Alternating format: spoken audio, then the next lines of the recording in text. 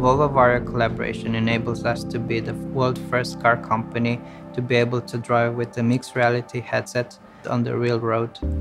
With XR1, we are able to explore digital objects as natural extensions of the real world. Varjo's vision is to create mixed reality where you cannot tell apart anymore what is real and what is virtual.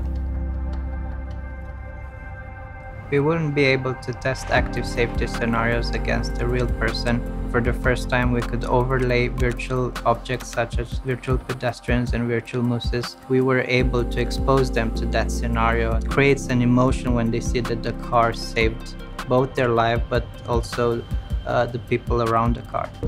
The headset is the world's best eye tracking system, allows us to interact with our eyes in real time and also being able to capture what the users are looking at while we drive on the road. I'm creating an experience through lights in the interior of the car, and often it's difficult to simulate light. I can't really touch light and I can't really create the light. All of a sudden I can create whatever light environment I want to have in the car. The future is here. You can literally recreate whatever you want and simulating in a way that you can't even know if it's real or not. So the Varjo XR1 headset is really a game changer when it comes to speeding up the development process.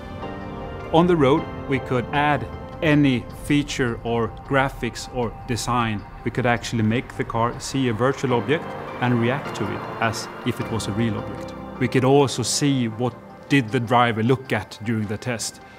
To understand the driver behavior is a key part of the development. You have a mixed reality where it starts to be possible to have things where you doubt yourself. Is that real? Is it mixed reality? Is it virtual? What is it? Varjo's vision has been from the very beginning to create photorealistic mixed reality where you cannot tell apart anymore what is real and what is virtual. We use very high quality cameras that are incredibly low latency, and they're able to capture the reality, digitize it in real time, mix it, bend it however we want, and then what we do is that we show it through our human eye resolution VR headset. And this is what makes the XR1 truly unique.